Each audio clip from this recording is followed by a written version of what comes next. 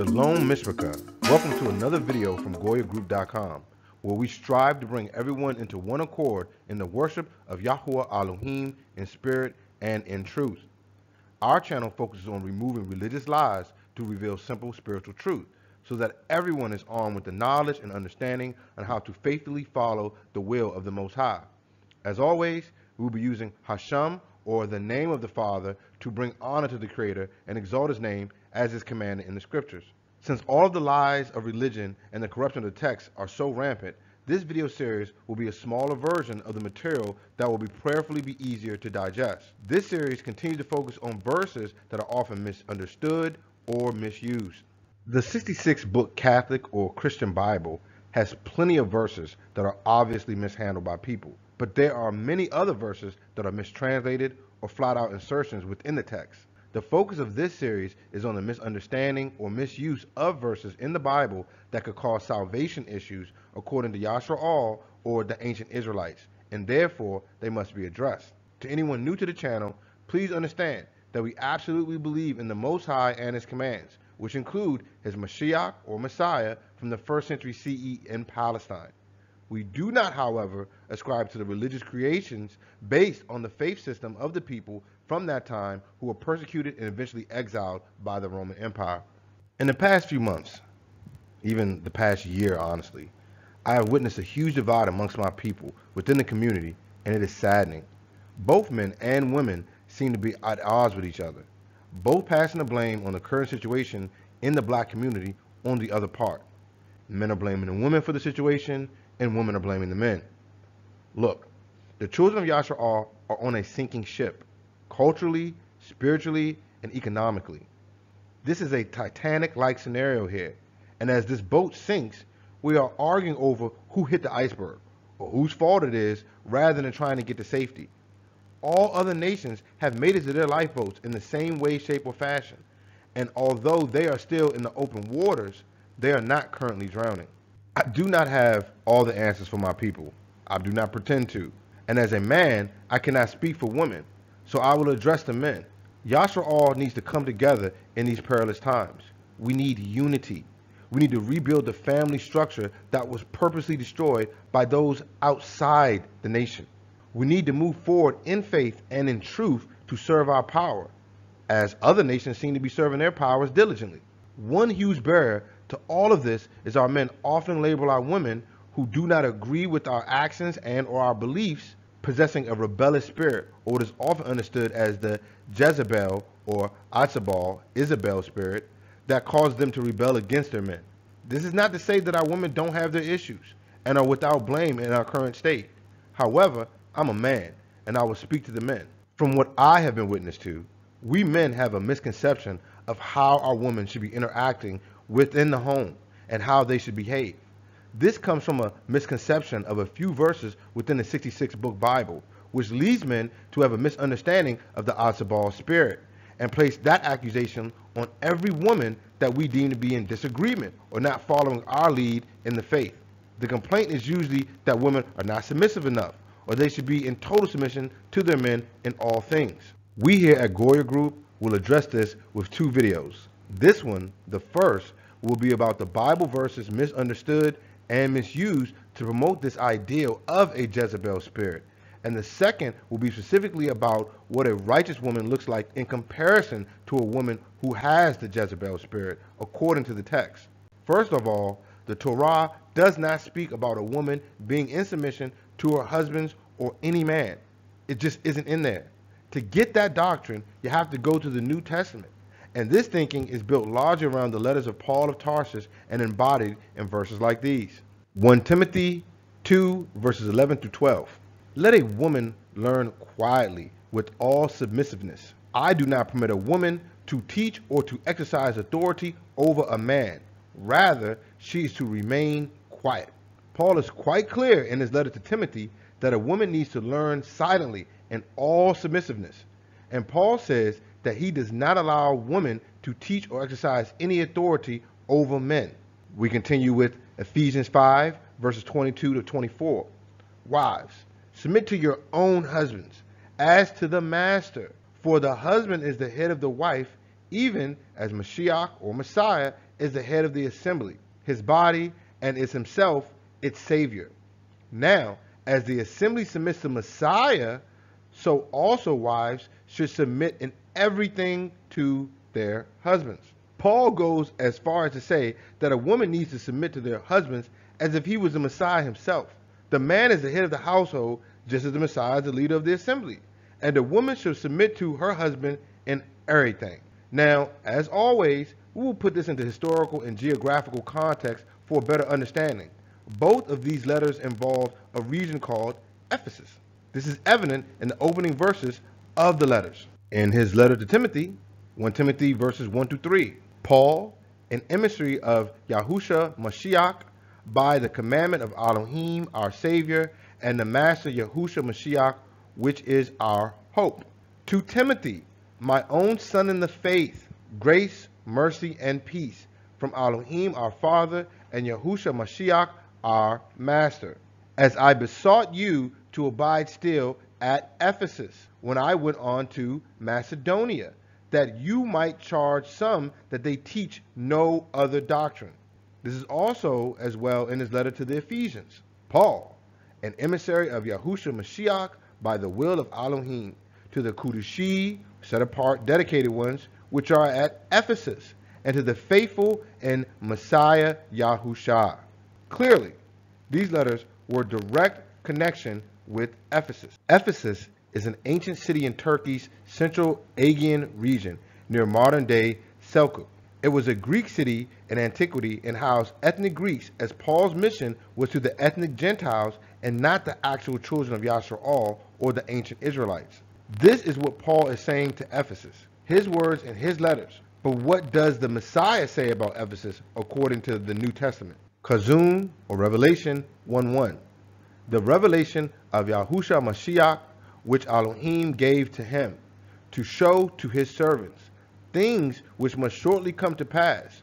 And he sent and signified it by his Malach, or messenger, angel, to his servant Yachanan. This book is about the revelation of the Messiah. This revelation was given to him by the Father and then given to one of his shalukim, or emissaries, that we call apostles today. Yachanan was relaying this information given to him to the leaders of messengers of several assemblies around the region. In chapter 2, we get to his message to Ephesus. Chazun, or Revelation 2:1. To the messenger of the assembly of Ephesus write, these things says he that holds the 7 stars in his right hand, who walks in the midst of the 7 golden candlesticks. Now, that he that holds the 7 stars in his right hand and walks in the middle of the 7 candlesticks is the vision of the Messiah that Yachanan had as told in chapter 1. Chazun, Revelation 1, verses 12 through 18. And I, meaning Yachanan, turned to see the voice that spoke with me. And being turned, I saw 7 golden candlesticks. And in the midst of the 7 candlesticks, one like to the Son of Man, clothed with a garment down to the foot, and girded about the paps with a golden girdle. His head and his hairs were white like wool, as white as snow, and his eyes were as a flame of fire, and his feet like unto fine brass, as if they had been burned in a fire or furnace, and his voice as the sound of many waters. And he had in his right hand 7 stars, and out of his mouth went a sharp 2-edged sword, and his countenance or appearance was as the sun shines in his strength. This Son of Man was none other than the Messiah, also confirmed by the being Yachanan saw in the same chapter. Verse 18, I am he that lives and was dead, and behold, I am alive forevermore. Truly, I have the keys of hell and of death. This is not a Malach as in an angel, no, because those beings are immortal and were never dead according to the text. Lucas, or Luke 20, verse 36.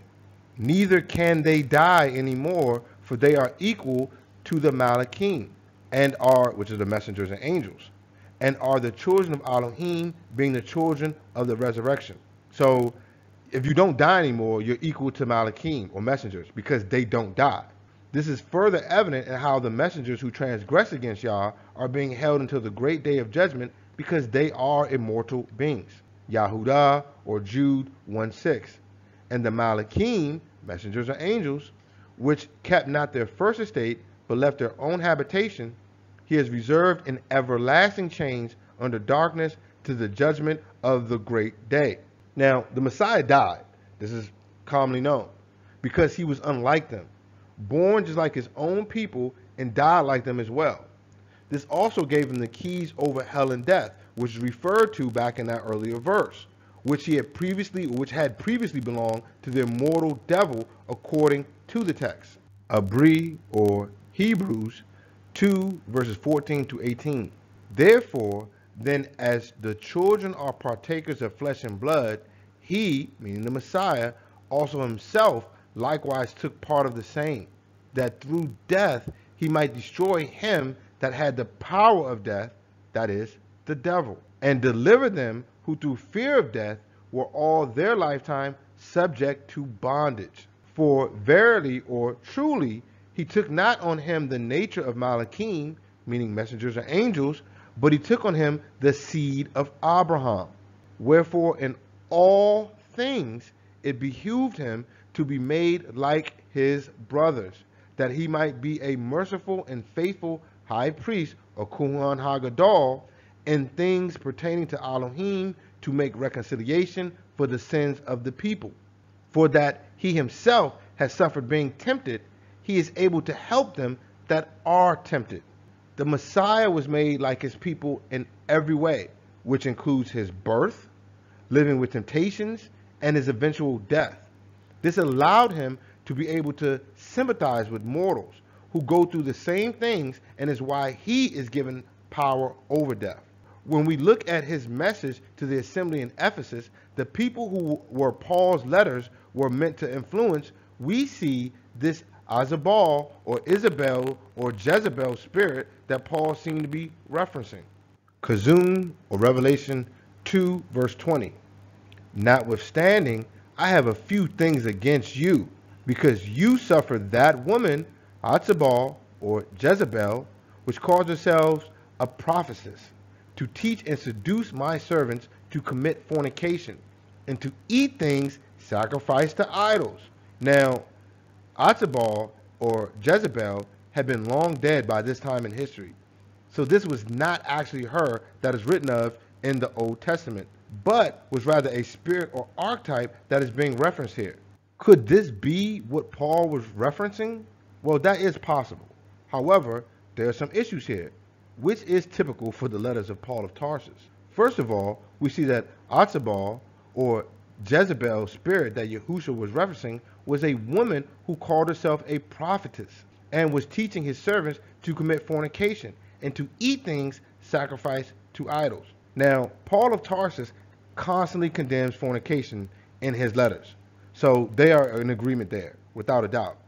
Yet Paul, he has no issue with eating things sacrificed to idols, other than it may cause confusion to someone who doesn't know any better, which is in contradiction to what was stated by the Messiah, and was one of the things that the Messiah held against this assembly that is in Ephesus. We see this in Paul's own writings, 1 Corinthians 8 verses 4 through 10. As concerning therefore the eating of those things that are offered in sacrifice to idols, this is our subject here, we know that an idol is nothing in the world, and that there is none other than Elohim but one. For though there are those that are called deities, whether in heaven or on earth, as there are many deities and many masters, but to us there is but one Elohim, the Father, of whom all things came, and for whom we live, and one Master, Yahushua Mashiach, through whom all came, and through whom we live.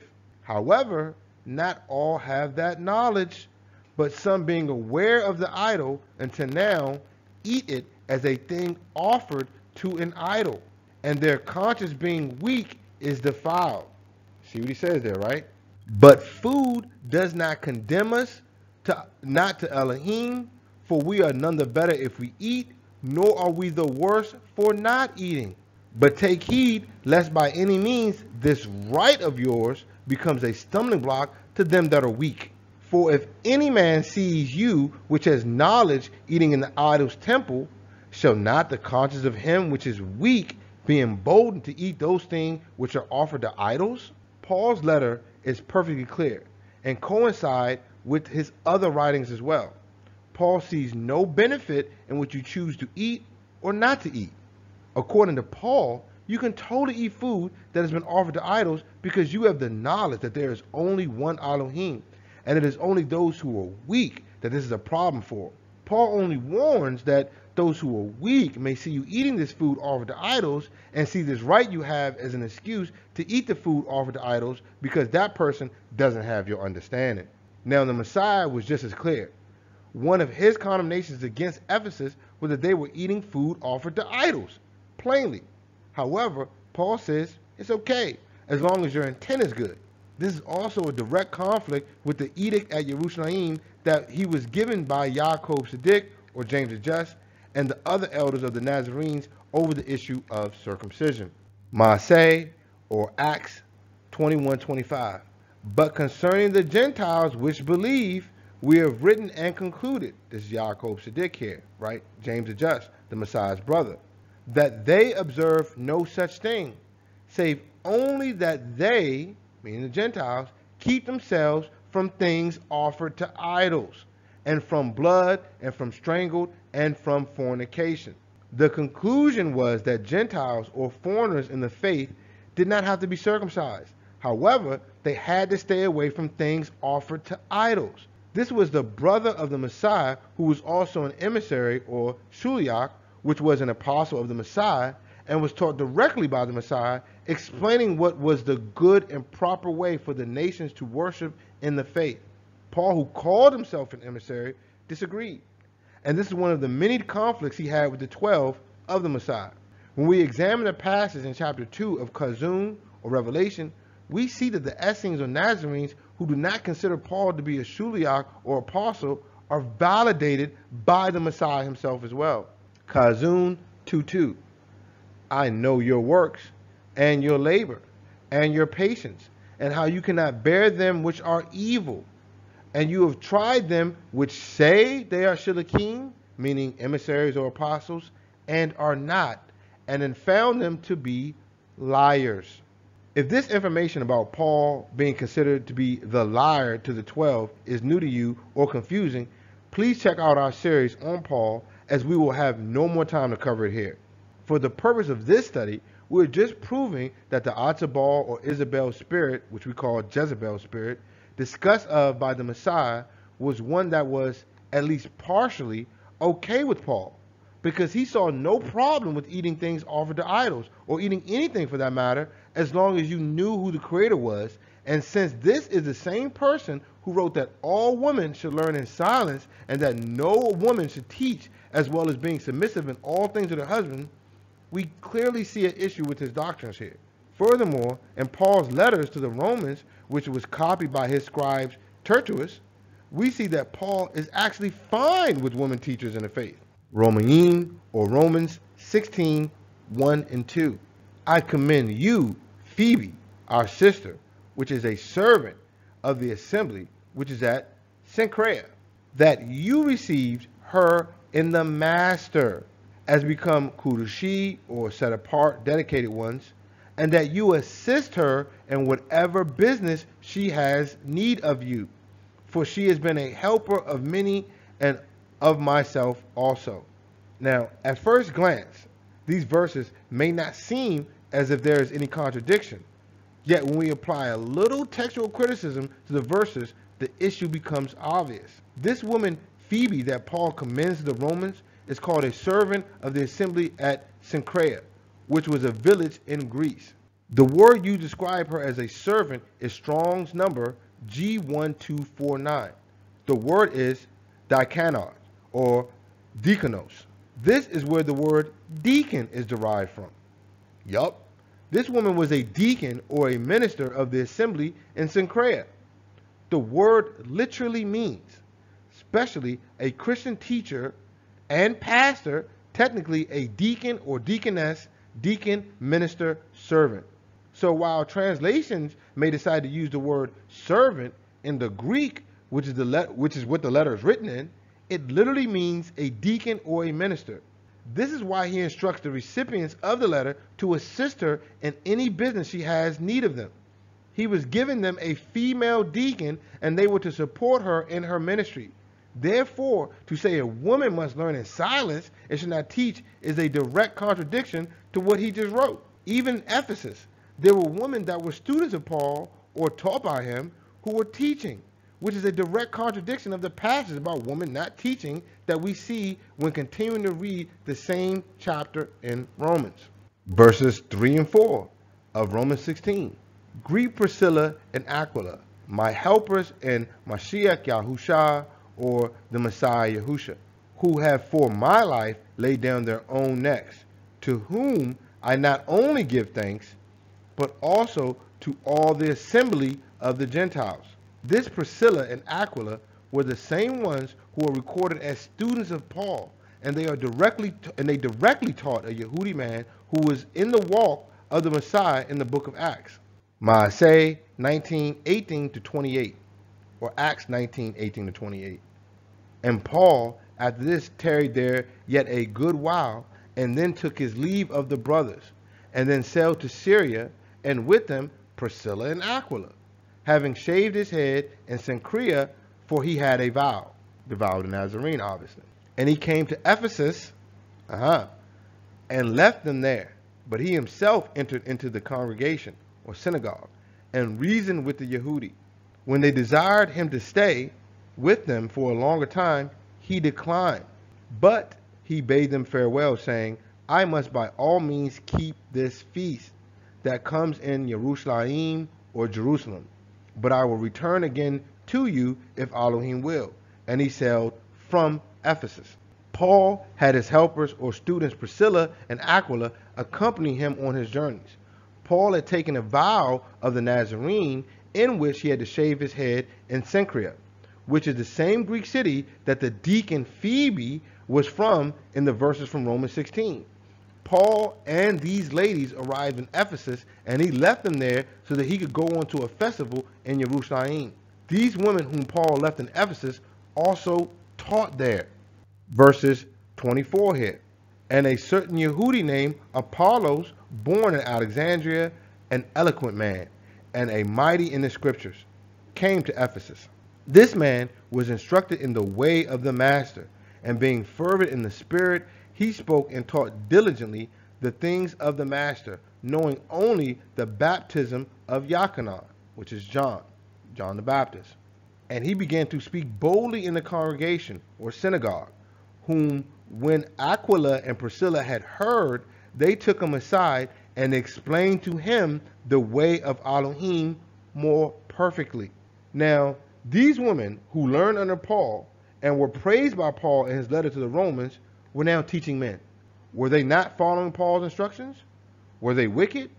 If so, why were they praised by Paul? The simple answer is they were not, and they were doing what they were supposed to be doing. According to the narrative, this man Apollos was able to use these teachings given to them by these women in order to refute the Yehudi who were in error and convince people of the Messiah. Verse 28. For he, meaning Apollos, mightily convinced the Yehudi, and that publicly showed by the scriptures that Yahusha was Mashiach, or Messiah. The fact is that Paul might not even have meant that women in general should not teach, and could have honestly been speaking of a particular woman or a specific situation, as was discussed by the Messiah in Kahazun 2, verse 20. Or Paul could have just contradicted what he said there, as he does in some of his other letters. Either way, no one can say for sure today. What we can say, no one should look at those letters of Paul and make the determination that women cannot teach and must learn in silence. This is definitely a salvation issue here, because some women may have meaningful information necessary for salvation. And if you ignore it based on a contradictory letter here, then you could miss this message. The concept of women not teaching men also flies in the face of the Torah or Tanakh as well. Shaphatim, or rulers and judges, 4:4. And Deborah, or Deborah, a prophetess, the wife of Lapudus, She judged Yashraal or Israel at that time. Now, this woman, Deborah or Deborah, is designated as a prophetess. In Hebrew, this is Strong's H5031. Nabiyah, pronounced Nabiyah, a prophetess or generally inspired woman, by implication, a poetess. She was the feminine form of a prophet, which is a Nabi. Now, the text is clear that one should listen to a prophet. So should the men have ignored her because she was a woman? Furthermore, she is also described as judging Yashraal or ancient Israel. The word used for that is Strong's H8199. The book of Judges is actually Shophatim, or judges in the plural, pronounced Shaphat, right? It is a primitive root to judge, i.e. pronounce sentence for or against, by implication, to vindicate or punish, by extension, to govern, passively, or to litigate, literally or figuratively, right? To be a Shaphat means to be a ruler or someone who rules, governs, or judges, which is why the book is also called Rulers. This woman was married. She had a husband, yet she still functioned in a ruling capacity. This doesn't mean that it is cultural for women to rule in Yashraal, and this is easily proven by reading what Josephus wrote about this situation. In Antiquities 552, lines 200 to 201. So when at length they will become penitent and were wise as to learn that their calamities arose from their contempt of the laws, they besought Deborah, a certain prophetess among them, which name in the Hebrew tongue signifies a bee, to pray to Elohim and to take pity on them, and not to overlook them, as they were ruined by the Canaanites. So Elohim granted them a deliverance, and chose them a general, Barak, one that was of the tribe of Naphtali. Now, Barak in the Hebrew tongue signifies lightning. So we see that to be a judge or a ruler simply meant to be an intermediary between the Father and the people, and one who prays on behalf of the people. She was not a ruler in the sense of a king, but was one in the sense of a leader in the faith. This means that historically, a woman can most assuredly teach in the faith, and it would not be leading men in terms of war, because Barak was the leader of the military. And this is evident in the end of the chapter. Same chapter, same book, line 209. Barak overthrew the city to the foundation and was the commander of the Yashraali or Israelites for 40 years. So we clearly see that Deborah or Deborah was the leader in the faith as a woman, yet the leader of the men militarily was Barak, and he ruled as the leader for 40 years. We see the same sentiment when we look into Yahusha or Yushiah, who is the righteous boy king of Yashraal. Malachim Beit, or 2 Kings 22, verse 1 and verse 2. Yushiah or Josiah was 8 years old when he began to reign, and he reigned 31 years in Jerusalem or Jerusalem. And his mother's name was Yediah or Jedediah, the daughter of Adiah or Adiah, of Boskath or Boskath, however you want to pronounce that. And he did that which was right in the sight of Yahuwah, and walked in all the ways of Dawood or David his father, and turned not aside to the right or to the left. This king began ruling when he was just 8 years old, and was of the lineage of Dawood, and his mother of the lineage of Adiah. So his lineage was impeccable, and was recorded as not going aside to the right or to the left, meaning he walked the straight and narrow path to serve Yahuwah. This king, when he was 18 years old, had his scribe go to the high priest about a matter of the silver that those who do the work at the temple was receiving. And when his scribe went to the high priest, the priest told him they found the Torah. Verse 8, and Kilikiah, Kuhan Hagadol, or Hilkiah, the high priest, said to Shaphan, the scribe, I have found the book of the Torah, or the law, in the house of Yahuwah. And Kilikiah gave the book to Shaphan, and he read it. Then the scribe gave the Torah to the young king, who read it, and tore his clothes because he understood that they were not doing what was commanded of them. Verse 11 reads, "And it came to pass, when the king had heard the words of the book of the Torah, or the law, he rent or tore his clothes. And the king commanded that Hilkiah, Ha-Kuhan, or Hilkiah the high priest, and Achim, or Achim, the son of Shaphan, and Akbar, the son of Micaiah, and Shaphan the scribe, and Asaiah, a servant of the king, saying, You go, inquire of Yahuwah for me, and for the people, and for all of Yahudah, or Judah, concerning the words of this book that is found. For great is the wrath of Yahuwah that is kindled against us, because our fathers have not hearkened to the words of this book, to do according to all that which was written concerning us. This righteous king, who did not alter from the straight and narrow way, instructed the high priest as well as the scribes to go and find out what they needed to do according to the word of Yah. He wanted to be taught which was needed for the sake of his people. The high priest, who was a man, mind you, went to the most learned person of that time to be taught the proper ways of Yah, to put the people back on the proper path. What they find? They found a woman. Verse 14. So Hilkiah, Ha-Kuhan, and Achim, and Akbar, and Shaphan, and Asaiah went to Huldah Ha-Nabiah, or Huldah the prophetess, the wife of Shallum, the son of Tikva, the son of Harkas, the keepers of the wardrobe. Now she dwelt in Jerusalem in the college, and they communed with her. They went to a woman who was the prophetess at that time. This woman was married and studied at the college or center of learning in Jerusalem.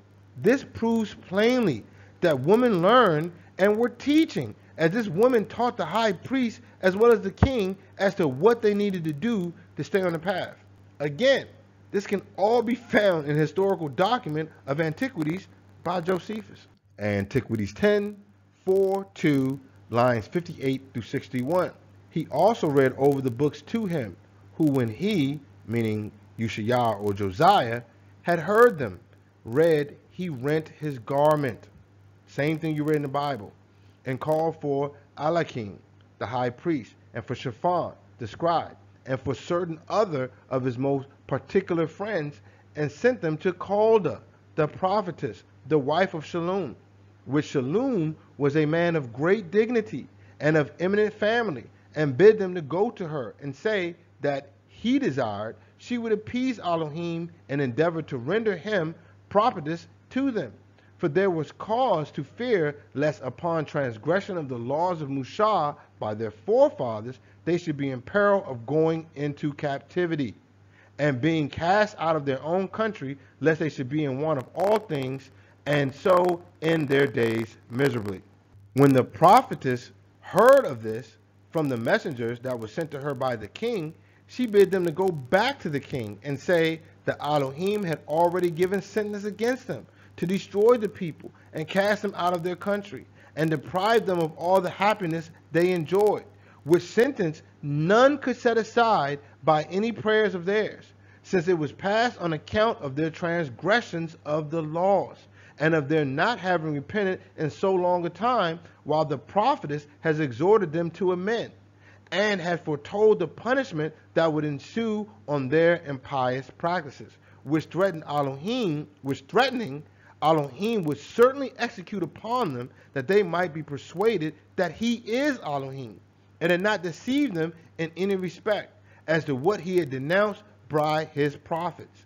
That yet, because Ushiah, meaning Josiah, was a righteous man, he would at present delay those calamities.